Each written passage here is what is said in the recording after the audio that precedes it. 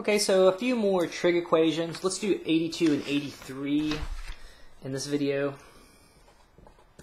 82 and 83, and actually 84, 85, you're all going to use identities. Probably 82, 83, 84 are going to be pretty similar in nature. So the first thing I'm going to do for 82 is use an identity. Sine of 2x, that's 2 sine x times cosine x. Now be careful here. A common mistake would be to divide both sides by cosine x, and do not do that because that is not correct. You're basically throwing away a solution in that case. It would kind of be like having the equation x squared times x. Well, there's clearly the solutions. You can check that 0 and 1 are obviously both solutions, right? If you plug 0 in, you'll get 0 equals 0. If you plug 1 in, you'll get 1 equals 1.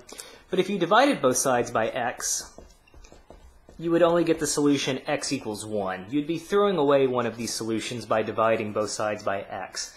And that's what's going to happen if you divide both sides by cosine. You're assuming that cosine can't equal 0, that it wouldn't be a solution, but I think we'll see in fact that it very well can be. So just be careful about that. So what you do want to do, so don't do that, is you just want to make one side 0. And again, that's kind of a rule of thumb for solving equations in general. You just make one side 0 and try to factor. So notice we can factor out a cosine of x. We would be left with 2 sine x minus 1 equals 0. Aha, well, one of the solutions is when cosine of x equals 0. And from the second factor, this 2 sine x minus 1, we would set that equal to 0. Well, we would add 1 to both sides, divide by 2, and we would get that sine x has to equal 1/2. Okay, so again, in terms of the unit circle, cosine, well, that's the x-coordinate, so at pi over 2 and at 3 pi over 2, that's when cosine is going to equal 0. Sine of x is going to equal 1/2. Let's see, I think the first angle I would get would be at pi over 6.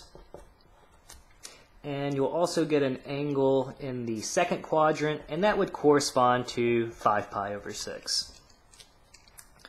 Alright, so 83, same idea. We've got 2 cosine x equals negative sine 2x. Well, again, I'm just going to use that identity, that sine of 2x is 2 sine x times cosine x. We could certainly divide both sides by 2. That's a non-zero number, so no trouble there. So I'm just going to get rid of the 2's. If we divide both sides by 2, they're gone. And now I'm just going to add. I'm going to have cosine x plus sine x times cosine x equals 0. Again, we could factor out the cosine x. We would be left with 1 plus sine x. Well, that tells me that cosine of x has to equal 0. And it tells me that sine of x has to equal negative 1. Well, we just saw that cosine of x equals 0 when x is pi over 2 or 3 pi over 2.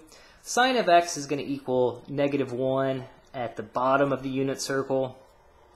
And again, that's just going to correspond to x equals 3 pi over 2. So our solutions will be pi over 2 and 3 pi over 2. So again, nothing too crazy here. Just definitely wanted to point out that common mistake that's easy to do of dividing.